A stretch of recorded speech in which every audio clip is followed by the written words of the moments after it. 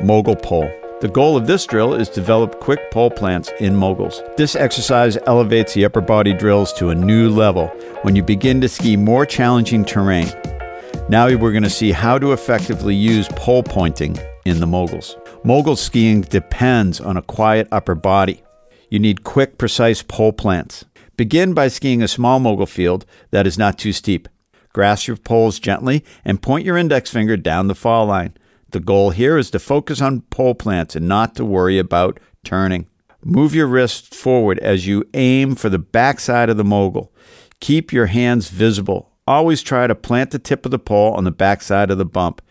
If you plant your pole on the front side, your pole will get jammed and you'll ski past your arm. Planting the pole on the backside has many benefits. It allows natural hand and arm movement to keep your shoulders square to the hill. You'll experience the following sensation as you ski with the pole plants from one mogul to the next.